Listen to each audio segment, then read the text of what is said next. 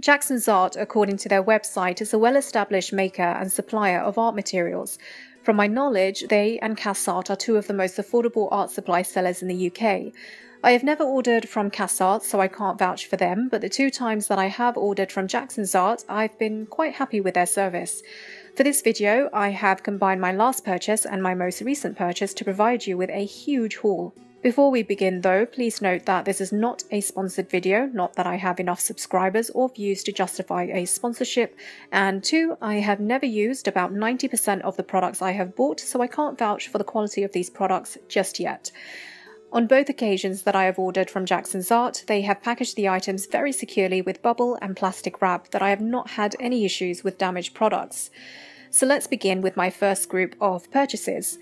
The first purchase is the Jackson's Wood drawing board. This measures at 87 cm by 61 cm, which can fit the paper sizes up to A1. I'm a little conflicted as to whether I will be happy with this purchase, as the surface is grittier than I expected it would be, especially as my intent behind buying this product was to prevent the texture from my work surface from transferring to my artwork. We'll see though if the drawing board still helps in that regard. The next item is the Jas drawing board clips. These were not packaged securely, they were free to move about, but that's not an issue as they're not products that can get damaged easily. They are made of steel and can be bought individually or in a group of 4 like I did here. The next product was supposed to be what was described on their website as the Jackson's Black A3 archival box. What I received instead was the Sea White archival box. This doesn't bother me too much because the products are identical, and it could be that Jackson's bought from Sea White and planned to put their own branding on the product, which is a common commercial practice. But then there's a part of me that wonders if they had intentionally sent the Sea White box as a replacement because they didn't have the Jackson's box in stock. If so, it's not the first time they have done this if the review I had read on Google Plus is anything to go by, and if they did indeed do this, then it's not exactly a good thing. My own personal view is that if a product which has been sold is later found to be out of stock, then the better practice is to contact the buyer and ask if they want a refund, a substitution with another product, or for them to wait for the product to arrive to dispatch it. Cancelling the unavailable product without contacting the buyer directly first is irritating but also acceptable. So is perhaps delaying dispatching the item until it's in stock. However, what is never acceptable is substituting the item with a similar product, especially if it's of lower value than what was paid, without getting the buyer's express permission first. In my case, the archival box is identical to the one described on the site, so it's very possible that they mistakenly included the wrong brand in the description, or it could have been on purpose, who knows. Either way, it's not problematic for me. I feel like I should inform you though that the review on Google Plus did mention that an item of lower value than what was paid was sent as a substitution without informing the buyer first, so there's that. The box itself stores works up to A3 size and is acid-free and therefore archival. It looks just as sleek and professional in person as it does on the website. Just be aware though that the black canvas cloth covering does pick up dust and debris quite easily. Putting that aside though, I think this is the perfect box to store the original illustrations for my children's book, which is the purpose behind me buying it. Next we have a product that I repurchased and therefore I can vouch for its quality, and that's the Maypac A3 Jet Archival Portfolio Sleeves. As you can see, they were packaged inside a large plastic wrap along with a sheet of drawing paper. Both arrived undamaged. The thickness of the plastic is 40 microns, which is fine for me because I simply wanted them as double protection for my illustrations before I store them in the box. But if you're looking for plastic sleeves which are thick, then this may not be the product for you. But there is a 150 micron version available as well. It probably goes without saying, but this is also acid-free. They also come with black paper inserts which feel like very, very, very thin sugar paper. I thought that was a nice touch, but that might be because I'm attracted to sleek, professional-looking designs, which is exactly what the sleeves look like with those inserts. The next group of purchases are archival drawing paper. I have been attempting to find archival paper that works well with graphite pencils for the longest time, but so far relying on other artists' views has only led to me purchasing paper that isn't right for me. So this time, I'm going to pick out my paper the old-fashioned way, through trial and error.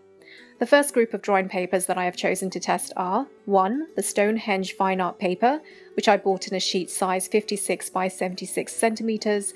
It's 250 GSM in weight and therefore the heaviest paper in the group. It's also described as having a smooth/vellum surface, vellum meaning textured. Sounds a bit contradictory, but we'll see how it holds up in my Let's Test series. Second, we have the Strathmore Bristol paper with a vellum surface. If you've seen my last video, you will know that I've already done a Let's Test with this using graphite pencils. My slight disappointment with this paper is what prompted me to bulk purchase the different papers in this haul in the first place. Thirdly, we have the Strathmore drawing paper with a medium surface. This is a part of the 400 series. The paper size is 8 by 10 inch, which is slightly smaller than A4. The pad comes with 24 sheets with each weighing 130 GSM. It also has a tearaway section where the paper has been perforated. Fourth, we have the Daler Rowney fine grain drawing paper. This is in the size A4, weighs 120 GSM and comes in a gummed paper pad format. Fifth is the Winsor & Newton drawing and sketching paper. This includes cartridge paper with a medium surface. On the inside of the front cover, it explains that a medium surface is an attractive textural grain surface ideal for pencil, coloured pencil, pastel and charcoal. It's A4 in size and includes 25 sheets of 220 GSM weighted paper. On the front cover, it also includes a list of mediums which should work on this paper, which, in addition to those mentioned, includes oil pastel, a light wash and crayon. On the back cover, it also adds that the paper has a strong surface for repeated working and erasing. Out of all of the paper descriptions, this one does sound most ideal for my purpose, so I'm looking forward to doing a Let's Test on this. Sixth, we have the Fabriano Academia drawing paper. This comes in a pack of 100 loose sheets with each weighing 200 GSM. The size is A4. On Jackson's website, it states that this paper is recommended for drawing with pencil, charcoal, pastel, coloured pencil and ink, and that it's also suitable for gouache. Seventh is the Stonehenge Fine Art paper, which I got in the adorable 5 by 7 inch size. It includes 15 sheets weighing at 250 GSM each. On the website, it's described as having a smooth/vellum surface, which is suitable for pastel, pencil, charcoal, acrylics and watercolour. Finally, we have the Snowdon cartridge drawing paper in the size A3 and weighing at 130 GSM each. These come as loose sheets and I bought a pack of 100 despite what it says on that label. Jackson's website describes it as being ideal for watercolour, drawing and many printing processes including etching, silkscreen including water-based silkscreen and offset lithography. The final group of purchases mainly revolve around watercolour painting and coloured pencils. Firstly, we have the Winsor & Newton professional watercolours in a set of 24 half pans. I knew they were going to be small, but I was taken aback by just how teeny weeny the half pans and even the metal case were. Regardless, I am a firm believer that as long as you are not being scammed, that you get what you pay for, and I have complete faith that these paints will be worth their price. These were ordered off of Amazon, and the colours you received seem to be based off of whatever happens to be in the palette you are given. And I say that because it appears that not everyone gets the same colours. The ones I received were Winsor Yellow, Lemon Yellow, Raylin, I think it's pronounced, Winsor Orange, Winsor Red, Permanent Alizarin Crimson, Permanent Rose, Winsor Violet, Cerulean Blue, Winsor Blue in brackets green shade, French Ultramarine, Prussian Blue, Olive Green, Permanent Sap Green, Viridian, Yellow Ochre, Raw Sienna, Burnt Sienna, Raw Umber, Burnt Umber, Payne's Grey, Indigo, Ivory Black and Chinese White. The set also comes with a leaflet containing swatches and light fastness ratings of all 96 colours available in the range. All the colours that I received are classified as either A, meaning permanent, or AA, meaning extremely permanent, which I'm satisfied with. I'm also happy with the selection of colours given in my set, as I did read of people receiving not enough variation in their sets. Next, we have two separate set of brushes, which I bought off of the eBay seller Artist Own Work. I purchased these such a long time ago that the packages are now deceased. The white brushes are the Royal and Langnickel Golden Taklon brush set. The black ones are the Royal and Langnickel Majestic Artists brushes, meant for watercolour and acrylics. The bristles are also made out of Taklon for these. A long while back, you may remember my inking journey videos. In one of them I mentioned that I wanted to purchase a sable brush. brush. Since then, however, I have developed a brain and realised that sable brushes are made from real fur. I don't want to contribute to the fur industry, so I went on the hunt for alternative materials that could mimic a sable brush.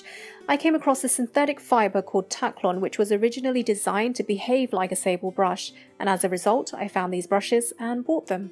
I still haven't used these brushes, so I can't say how good they are, and I will never be able to say if they truly mimic the sable brushes, as I don't plan on ever buying them. Next we have the Stabilo fine liners in a set of 25. These were necessary as I didn't have all the colours I needed to outline my children's book illustrations. I have chosen to take inspiration from the likes of Disney in that I am outlining the art with colour rather than in pure black like comic books. Next is the Textured Fixative by Alyona Nicholson. This is supposed to add texture to the paper so you can add a couple more layers of pencil before the paper will take no more. Moving swiftly on, we have the Gamsol Odorless Mineral Spirit. I've used a small amount of this to blend coloured pencils, and so far I am loving it. I especially like the fact that I don't feel lightheaded when using it. Moving on again, we have a selection of polychromos. These are the colours being used up the fastest in my children's book illustrations. The first book takes place at the park, hence why there's so many green pencils. I also bought a set of Prismacolor colourless blenders, which works so much better than the Darwin ones, although I still prefer using a white pencil to blend rather than a colourless blender. And finally, I bought a set of drawing tools from Jackson's Art.